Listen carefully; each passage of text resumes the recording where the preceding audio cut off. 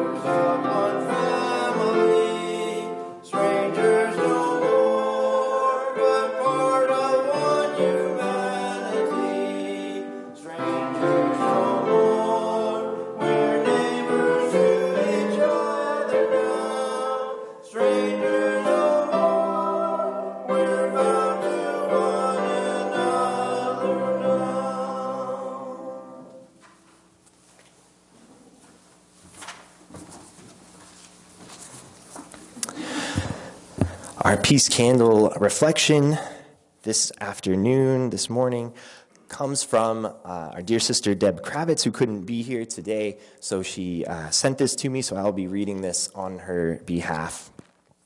This is what Deb says. She says, I had a poster on my wall many years that read, "The whole world is crazy, with the exception of me and you. And frankly, I'm having my doubts about you." Do you ever get the urge to just go hide in the corner and let the world go spinning on its own? Saturday is Juneteenth. June is Pride Month for our LGBTQ friends. Our friends in blue just want to make it home at the end of their shift. There are allies and protesters on both sides. Blue lives matter, Black lives matter. The chant goes on and on. African American mothers worry for their sons' safety. Disagreements seem to get settled with a gunshot. While I try to keep up with the ever-changing definitions and the latest cause that I should be supporting, I just keep relying on Isaiah 26:3. He will keep you in perfect peace when your mind stays on him. And my favorite psalm, she says, 46:10, be still and know that I am God. We are all equal, all made in God's image, black, brown, yellow, and white, gay and straight. We are all brothers and sisters. I think we need to pray for ears that truly listen. Under all the shouting and hatred is a still small voice just wanting to be heard and understood. I can't find the poem I'm thinking of, so I'll paraphrase, she says.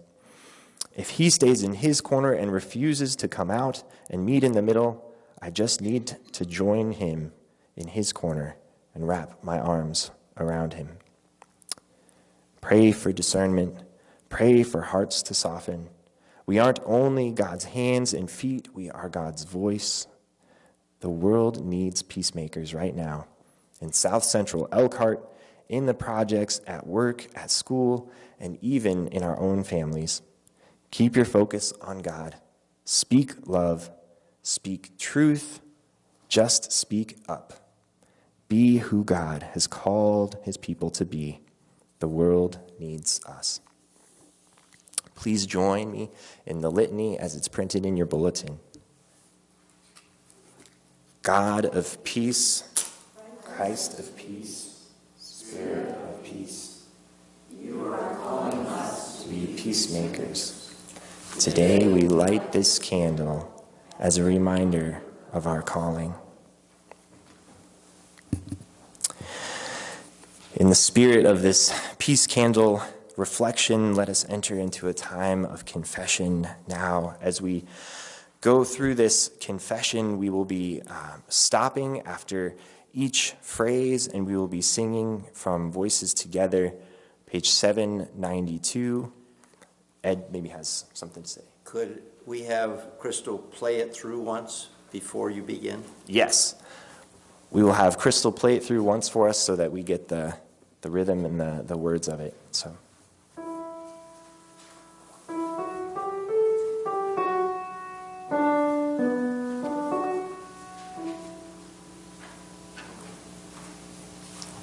Okay.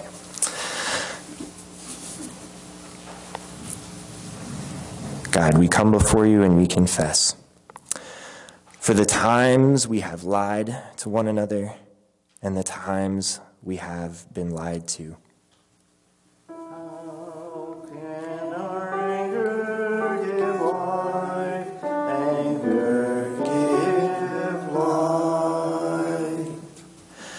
For the times we have laughed at another's pain, and the times we have been laughed at.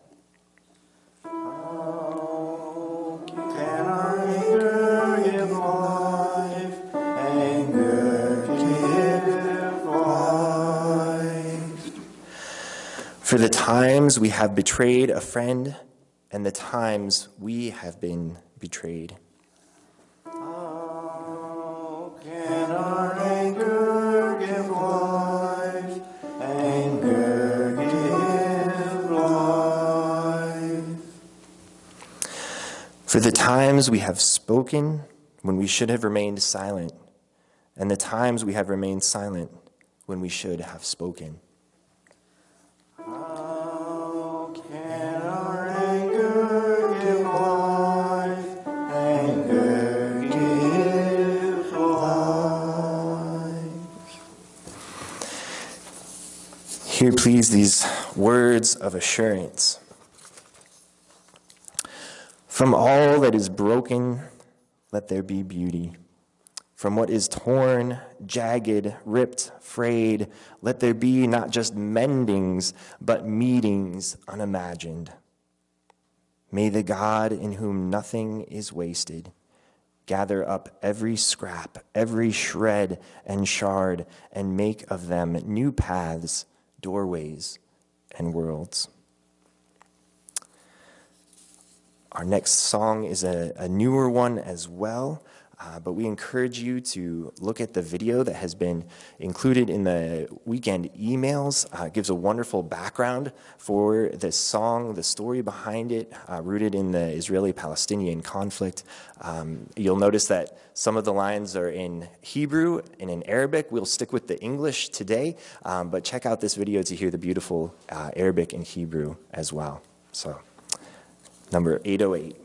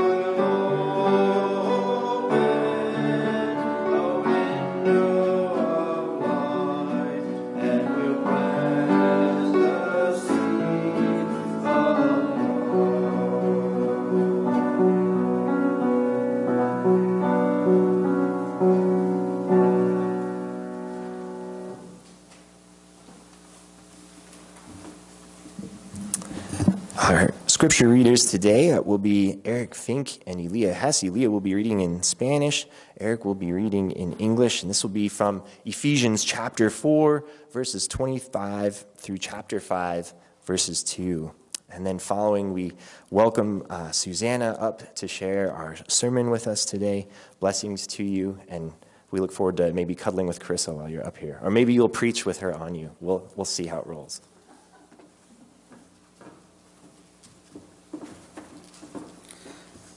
Okay, so I'll be reading from the New Living Translation, Ephesians chapter 4, verses 25 through chapter 4, starting with verse 25, until chapter 5 of verse 2. Stop telling lies. Let us tell our neighbors the truth, for we are all parts of the same body. And don't sin by letting anger control you. Don't let the sun go down while you are still angry, for anger gives a foothold to the devil. If you are a thief, quit stealing. Instead, use your hands for good hard work, and then give your hands for a good hard work, and then give generously to others in need. Don't use foul or abusive language. Let everything you say be good and helpful, so that your words will be an encouragement to others who hear them. And do not bring sorrow to God's Holy Spirit by the way you live. Remember, he has identified you as his own, guaranteeing that you will be saved on the day of the redemption. Get rid of all bitterness, rage, anger, harsh words, and slander, as well as all types of evil behavior. Instead, be kind to each other, tender-hearted, forgive one another, just as God through Christ has forgiven you. Imitate God, therefore, in everything you do, because you are his dear children. Live a life filled with love, following his example of Christ. He loved us and offered himself as a sacrifice for us, pleasing to the aroma of God. I finish at chapter 5, verse 2.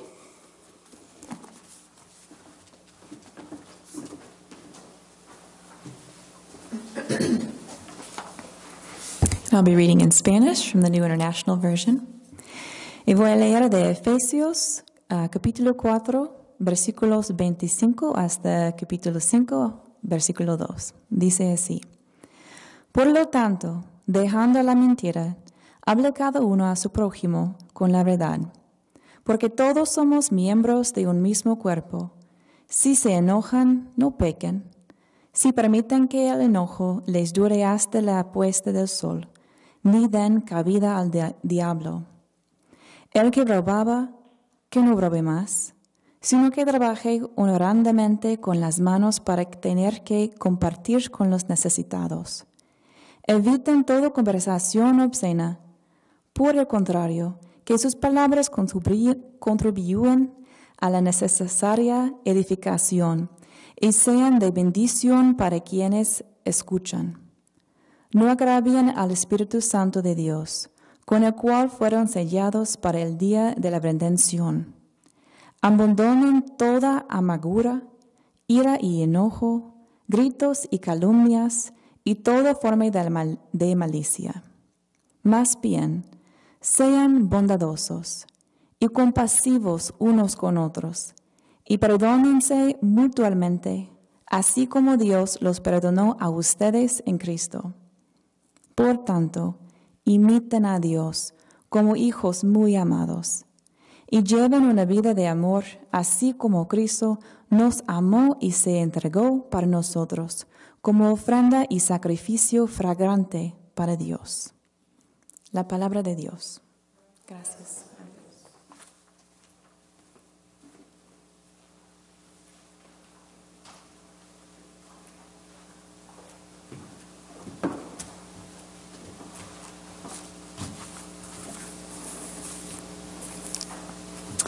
I think we all have an anger story, and today I'm going to tell you a little bit of mine. As a child and a teenager, I was full of a quiet and almost invisible anger. From my first memories as a toddler, about the age of my daughter Gabby, to the age of 18, I experienced a parent's abuse as a witness to it and as its object. Now I could see from watching my 3 older siblings and my non-abusive parent that overt resistance in response to this violence was dangerous, and I chose silence as my own defense. I never yelled back at my parent. I never physically retaliated, not because that was inherently the right thing to do, but because that was my strategy. I was angry. I was angry because I knew that abuse was wrong. I was angry because I knew that the things that my parents said about me were untrue. I quietly but angrily anticipated the day when a full-ride scholarship to college would mean my independence. Anger helped keep me alive because through it I lived the reality that no matter what happened to me, I had dignity and worth that belied my circumstances. My anger was a shield from what otherwise could have been a life-threatening or even life-ending situation. Anger was one of the ways that I claimed my strength and my dignity. So when I was 18 and I just finished my freshman year in college, I returned home for the summer, and I'd had a little taste of living free from abuse. But back home, the abuse restarted. Finally, I remember thinking to myself in anger, this is the last time. I left home, and at a safe distance of about 600 miles, I called my abusive parent, whom I deeply love, and I said, your behavior is abusive. I can't tolerate it anymore. It will kill me, and I deserve to live. This was not an easy truth to tell, and it came with many repercussions I wasn't expecting, including rejection by my non-abusive parent and my sisters. And yet, telling that truth, no matter what the cost, resolved the anger inside of me. Speaking aloud what I knew I needed for wholeness and safety allowed me to live, to really live, without that anger defining everything else. I tell some of my own imperfect and broken story because our Ephesians passage speaks into this complicated reality of navigating truth and love and community. As Christian peacemakers, it's easy to jump to the end of the passage where the Pauline writer encourages the audience, put away from you all bitterness and wrath and anger and wrangling and slander, together with all malice, and be kind to one another, tender-hearted, forgiving one another, as God in Christ has forgiven you. Yes, yes to all of this. But that's not where the passage begins, and we shouldn't start there either. When we encounter anger, either ourselves or somebody else's, we should not begin with forgiveness. Anger has something to tell us. It's sometimes even the gift that alerts us of wrong in this world.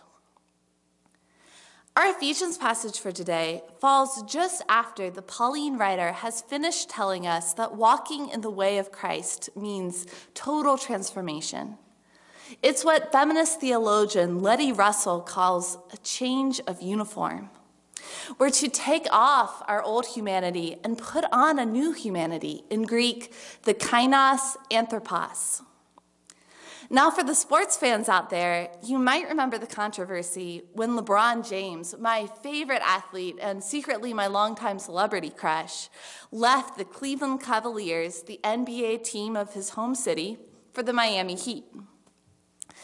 Can you imagine the stir it must have caused Cavaliers fans when they saw LeBron walk out on the court for the first time in his new Heat jersey?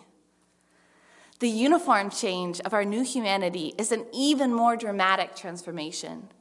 We put on Christ himself when we follow in his footsteps. Now, surprisingly, the very first thing that the writer talks about after introducing us to our new uniform of the kainos anthropos, the new humanity, is anger. It's not a question of if we're going to get angry, but when and how. And true enough, anger flares up often in our lives, sometimes for great reasons and sometimes for not so great reasons. As I was writing this sermon, after I'd just gotten our 3 little girls into bed, my next-door neighbors were lighting firecrackers. Well, the inevitable happened, and the loud popping woke up sweet baby Carissa, and suddenly I was full of not-so-neighborly thoughts. Anger shows up, sometimes unexpectedly, in all of our lives. So as people who are strangers no more, and right up in each other's faces like family, the question about anger is how we integrate it into our journey of Christian discipleship. Ephesians lets us know that the beginning of this journey is speaking the truth to one another. The writer tells us, "So then, putting away falsehood, let us all speak the truth to our neighbors, for we are members of each other." Real resolution of anger doesn't mean accepting lies or tolerating injustice. As Christians who live in community with one another, God calls us to honesty because the truth, the Gospel of John tells us, will set us free. Telling the truth to one another, even and especially the hard truths, can set each other free. We owe it to each other to work through our anger together as we grow as Christ followers. Even more surprisingly, in the very next verse, the author gives us a command. Be angry, but do not sin. Jesus, our sinless moral exemplar, was sometimes angry. For example, in the Gospel of Mark, Jesus becomes angry when tradition gets in the way of caring for people. This happens on the Sabbath, normally a holy day of rest, when he meets a man with a hand that he's unable to use.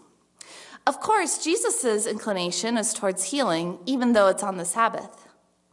The authorities around Jesus are already mentally putting him on trial for breaking tradition. And their unwillingness to take seriously the pain of the man in front of them makes Jesus angry, Mark tells us. Now, if anybody's anger can be regarded as good and holy, it's Jesus's. Jesus models anger for us as a way for us to speak the truth in love for one another. But we are not Jesus, and sometimes our anger spirals out of control and inflicts harm even when its origin makes complete sense. Be angry, but do not sin, Ephesians tells us. This is actually a quote from the Greek version of Psalm 4. That psalm gives us an idea of how we can have righteous anger without letting it get out of control. Now, this psalm is about asking God for help in the midst of trial. God is named as the one who hears when we call for help. We share the psalmist's belief in that God who is both merciful and just, who works out his will on earth. We don't have to go to the point of sin when we're angry, because even when we feel ignored, even when we feel disrespected, God is still attentive to us. God knows the reasons for our anger and takes our pain seriously. Knowing that God cares for us in this way opens up the possibility that God carries our pain alongside us. We are not alone in anger.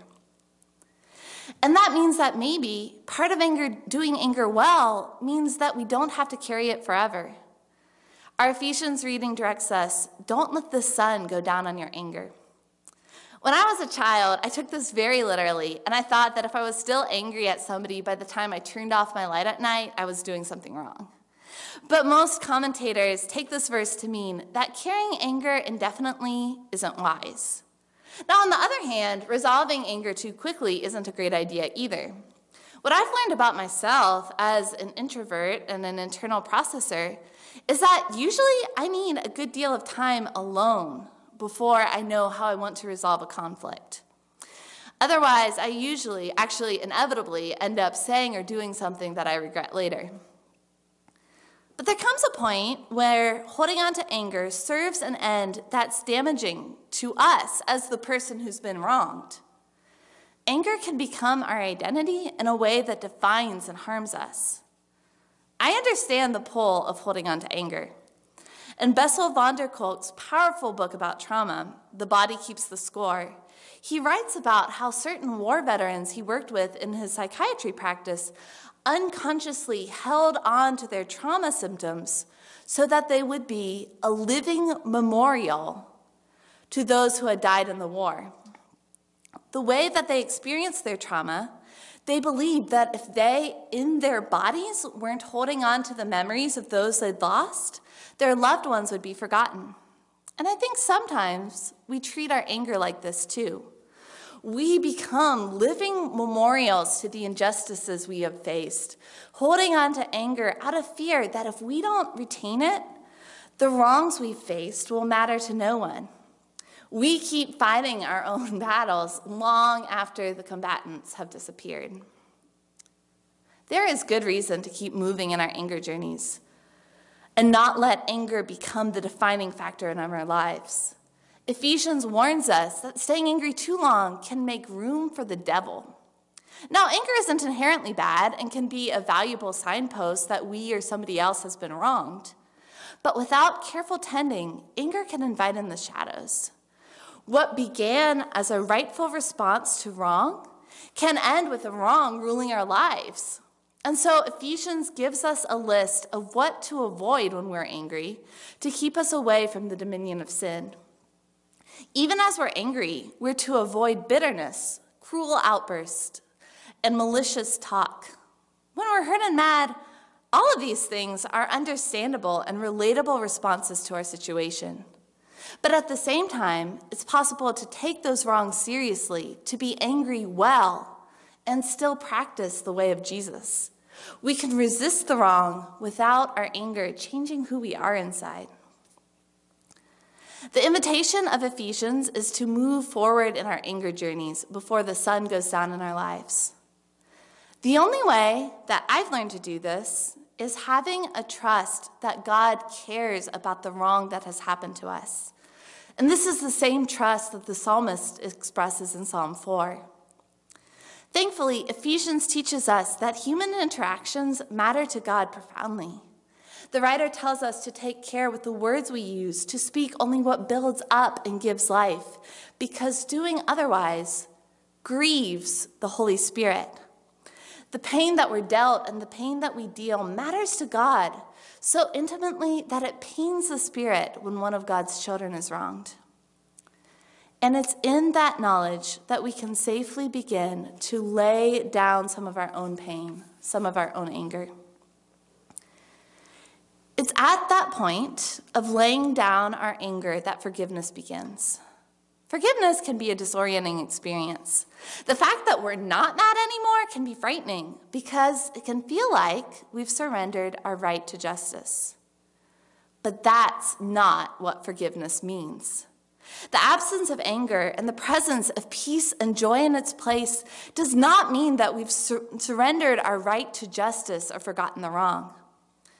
Instead, it means that the hurt was so great and our cause was so just that we could not resolve it on our own, but needed God's intervention. We can safely surrender our anger to a higher power, our God, in the confidence that the Lord is the one who defends the vulnerable and uplifts the cause of the wrong. Only the justice of God, not the anger we hold, can ultimately bring the righteousness we long for into our lives and into the world.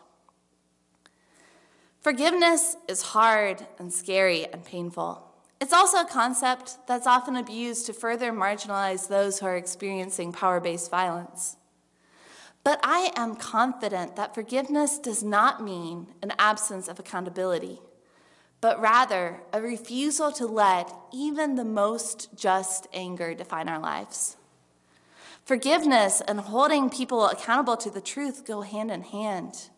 For me, the deepest experiences of forgiveness I've had have always involved speaking the truth first in the way that Ephesians models. Now, I said at the beginning that I thought that my anger at injustices kept me sane, kept me alive, because through it I knew who I was, that I had dignity. But as I've walked through this Ephesians passage, I've wondered if that was fully true. In the end, it was not my anger towards my parents that preserved me. Once I'd reached safety and wellness, when I laid down my anger to my parents, I still had dignity, and in my estimation anyway, my sanity. As justified as my anger was, letting me know that I deserved better than abuse, and as much as it's covered under Ephesians' command, be angry, it was never anger that gave me the strength or dignity that I always knew I had. That came from the justice of God. And so when my position of safety and accountability made it possible for me to forgive, the absence of anger didn't mean my dignity slipped away. Instead, the anger I had now rests in the strong and gentle and just hands of my heavenly Father, whose perfect justice means that I never experienced any violence without God's lament and condemnation of it. Our anger is part of the journey, part of our calling, and yet just a sliver of the justice of God. Ephesians commands us to be angry, and yet also urges us to work towards a point of forgiveness. I understand that forgiveness as a trust in the justice of God working itself out in the world, rather than my own retributive wrath as the ultimate healer of wrong. Stepping away from justified anger is hard and vulnerable and can feel like surrendering the only dignity we ever had. But our true dignity comes not from the anger that we've carried, but from our identity as beloved children of God. When we forgive, we surrender the power of our own anger, but we step into a different power, the justice that comes when we're able to put our whole selves, including all of our thoughts and emotions, in the hands of God. As forgiven and forgiving people, we become, Ephesians tells us, imitators of God. imitators of the God who works out justice, imitators of the God who is merciful, imitators of the God who brings together justice and mercy as the two beams of the cross. When we forgive, when we place our anger in the hands of God, we powerfully bear God's image as those who are empowered to hold together justice and mercy. Friends, we are all walking our own anger journeys, and as we do, may we know that God's power goes with us and within us.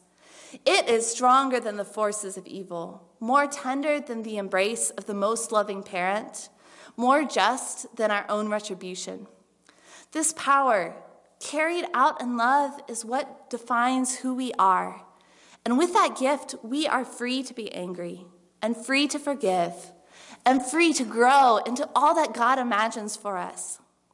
With that power at our backs, giving us dignity and strength and even peace, even as we walk through anger, we can do as Ephesians exhorts us. Walk in love as Christ loved us and gave himself up for us.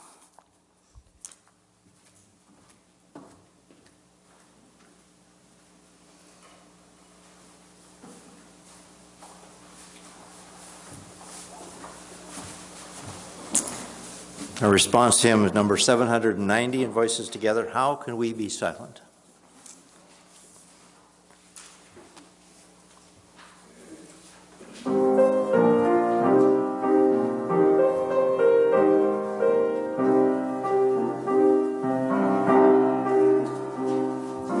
How can we be silent when we know our God is near, bringing light to those in shadows, to the worthless, endless world? How can we be silent when we are the voice of Christ, speaking justice to the nations, breathing love to all the earth? None can stop the Spirit burning now inside us. We will shape the future. We will not be silent.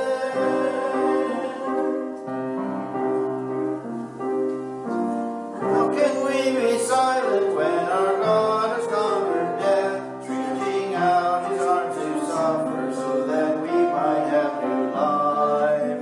How can we be silent when we know that Jesus rose and will come again in glory, ending suffering and strife? None can stop the Spirit burning now inside us. We will shape the future. We will not be silent.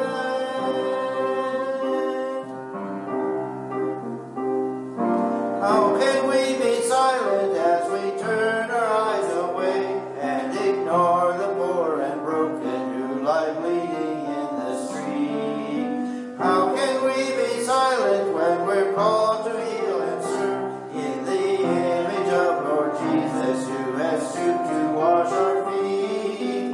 None can stop the Spirit burning now inside us.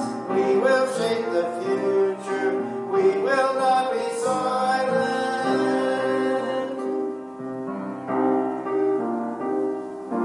How can we be silent, not give praise with all our hearts? For Christ Jesus is our Savior and compassion is our King. How can we be silent when God gave us life to be vibrant instruments of worship, we to laugh and dance and sing? None can stop the Spirit burning now inside us. We will shape the future. We will not be silent.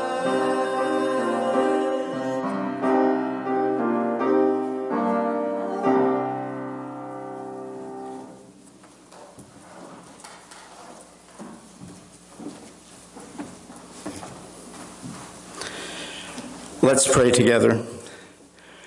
God of grace and God of glory, God who in Scripture voices both your deep love for us and that expresses your feelings of anger, help us not to be silent, to speak truth and truth in love.